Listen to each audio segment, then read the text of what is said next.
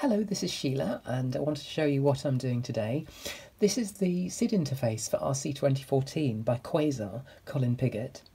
I've got a nano swin SID in here today. It takes a single SID, but you can have as many of these cards as you like because it's configurable for the port it works on.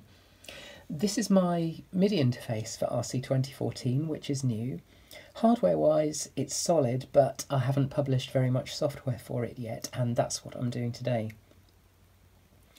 I'm using my own frameworks for the MIDI interface and driving the SID, and now I'm writing a program for RC2014 which has similar functionality to my MIDISID.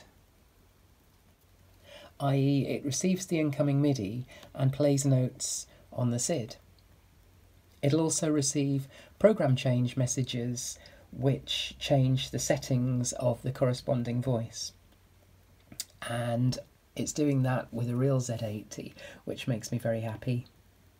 To help me here, I've set up 3 tracks in Logic Pro which will send on MIDI channels 1, 2 and 3 and send program change messages for bass, piano and a bell sound.